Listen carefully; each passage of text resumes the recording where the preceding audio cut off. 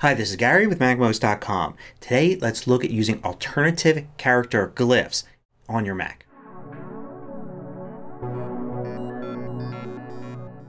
MacMost is brought to you thanks to a great group of more than 600 viewers just like you. Go to MacMost.com/Patreon. There you could read more about the Patreon campaign, join us, and get exclusive content and course discounts. So in some fonts, sometimes characters will be different depending upon where you use the character. Let me show you what I mean.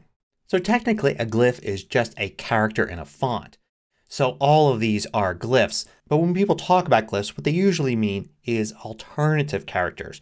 So in most fonts, like this one, a capital letter T is always going to look like this. It's always going to be the same. There are no alternatives. But in some fonts there are. One font that you probably have on your Mac is called Zapfino. So let's change this to Zapfino.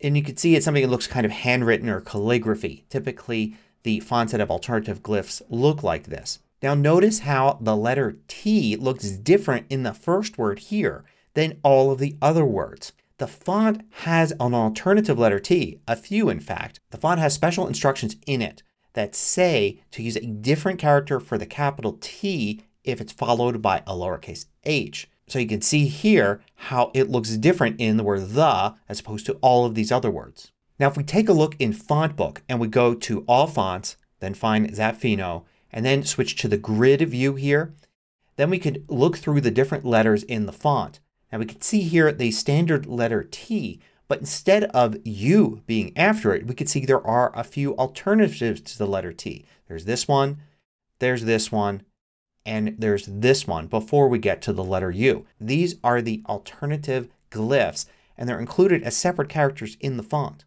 Now to actually type these you don't need to do anything. For instance, if I were to type the capital letter T, you could see it uses the default one. If I were to type R after it, it sticks with that capital T. But if instead I would type H after it, it instantly switches the T out. But what if I wanted to do that manually? Like I just wanted to have a letter T as kind of a flourish in a box or something like that. I can select the letter T and there's a way to force it to use a different glyph. You're not going to find that here in the sidebar in Pages. Instead you're going to have to go to Format, Font, Show Fonts, and this brings up the System Font panel. And here you're going to find a few extras that you can't find in Pages. One of those is I could select the tools here and go to Typography. And then here I get some special settings that are different for each font. Glyph Variants is one of those, and if I select that it's going to show me any characters that are selected that have variants in them. And I can click here and you can see all the various letter T's. Now I can select one here but unfortunately Pages isn't going to use it. So if I select this one then Pages is just not going to use it. Kind of its automatic process overrides your selection. However, if instead of Glyph Variants I go to Stylistic Variants, then I could see no change and first, second, third, fourth, etc. I can select one here and it will actually change the letter T to use the first variant, the second variant, third, and fourth. So you can see the fourth there is the default. You don't really know what these look like until you try them. Now if you select a whole bunch of letters and then you go to Format, Font, Show Fonts, and then to Typography, you can see glyph variants for any characters in the selection. But you likewise can't use them there. You can however select stylistic variants like this and you can see how it changes them to use the first variant for each character. It's more likely you want to do it on an individual character basis. Now this works better in TextEdit. So in TextEdit I can go in here, I can select Zapfino as the font, select the letter T there, go to Format, Font, Show Fonts, select Typography, and then here Glyph Variants will let me actually select a different character and it will work. So what other fonts have this? Well, none of the default Mac fonts that I could find except that there are some hidden fonts on your Mac. Fonts that are supposed to be only used by certain apps. And you won't find them in font lists like this here in TextEdit or in Pages.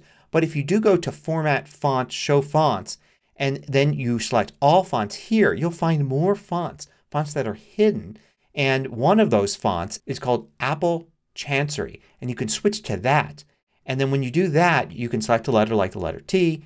You can go to Typography and then you can see that there are glyph variants here in this particular font. So I can choose a different T for instance. So most fonts won't have this but a few, especially really high-end fonts like the type that you might work with if you deal with typography a lot, have alternative glyphs. Now notice here with Apple Chancery, when you go to the fonts panel here and then you look at typography, the list here looks very different than what you'll find with Zapfino. Matter of fact, stylistic variations aren't even here.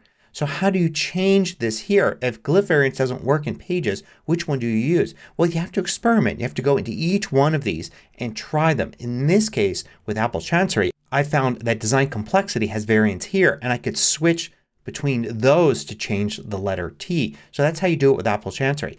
And this is all very picky. For instance, if I would change the glyph variance to something and then select the letter again, then this doesn't work and I have to kind of exit the entire thing, go back out, replace the letter with the standard glyph like that, and then start over again in order to get the design complexity to work. So it's a bit of a struggle sometimes to work with this stuff. Now how about Microsoft Word? How do you get this in Word because you can't bring up the system font panel in Word? So here let me go and change to Zapfino for this and notice right away Word doesn't do very well. The letter capital T isn't changed to match the lowercase h after it. It's the same as in the other words.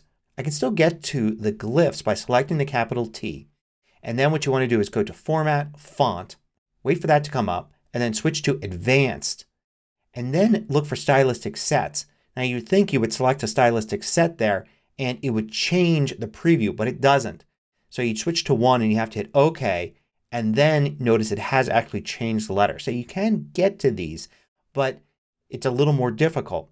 Plus I was never able to actually get it to put the capital T in the same way that Pages does it right here to use that nice glyph properly. So yeah, it can be really frustrating to work with these glyphs, but if you really want just the right version of a letter for a specific situation, it's nice to know how to get to it.